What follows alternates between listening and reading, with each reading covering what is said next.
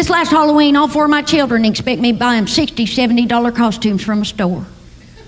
Let me ask you something. You ever get a store-bought costume in your life? Heck no. How many people in here went as a hobo every stinking year? Yes.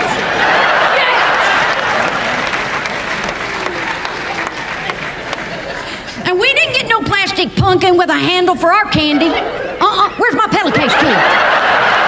Yes. Yes. Be proud.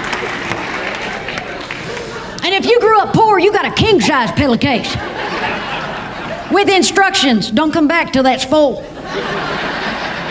Man, when you're poor, Halloween ain't no holiday. It's grocery shopping. I remember one Halloween, my daddy was particularly drunk. About an hour before sunset, we don't know what we're going to dress up as. He gathered all 10 of us kids in the living room and he goes, "Okay, kids, go strip your beds. You're going as Casper."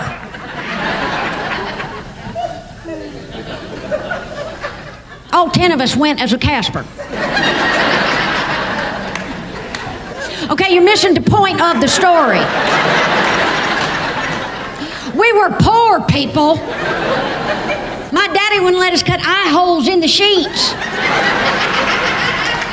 We were 10 little blind white trash Caspers going down the street, just bumping into. By the time I made it to the first trailer, I was so cut and bloodied and boogered up, I had to use my sheet as a tourniquet to stop the bleeding.